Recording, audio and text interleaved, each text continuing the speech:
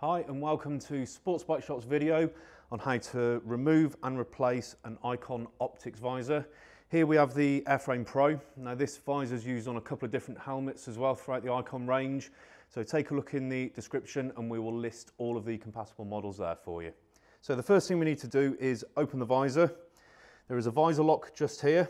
Now this peg is actually part of the helmet, so rather than just lifting the visor up, we need to lift it away from the helmet so it clears the peg and then take it up like so.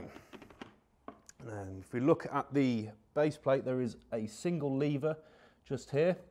We're going to push this lever towards the back of the helmet and then that will release the mechanism that's currently covered by this cover, like so. Same on this side. Take hold of the visor so it doesn't drop and scratch your helmet. There we go, and that's the visor removed. Okay, so now we've got the visor off. You can see that these covers are actually attached to the visor. So when you buy a new visor, you won't get these covers included, so we need to remove these covers.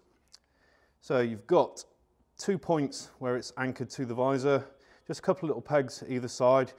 All we're going to do is pinch those together using something like a flathead screwdriver, nice and gently, and it will come away for us. I always do the bottom one first, and I will show you why in a second. So I'm just going to pop that in there. So that's the bottom one out. Now what you can actually do is just run your finger up the visor, and it'll pop the top one out for you. Obviously you'd repeat that process on the other side, and then we'll reattach them, which is as simple as lining everything up and just pushing them so they clip back in, they snap into place. So replacing the visor, obviously we can't see the mechanism behind this cover, so you just need to kind of get a feel for where it needs to go. So take a look at it before you pop it on. You know the visor needs to be in an open position. This part of the recess is larger at the back, so you know where. So you can see there's a prong sticking off the back of this locating part here. This is the largest part. On the helmet here, you can see at the back, this is the largest part. So those two need to go together for us to pop it into place, like so. Hold the helmet still, give it a good push, and you'll hear it click into place. That's that side on. Do the same this side. Again, just look in between the two parts.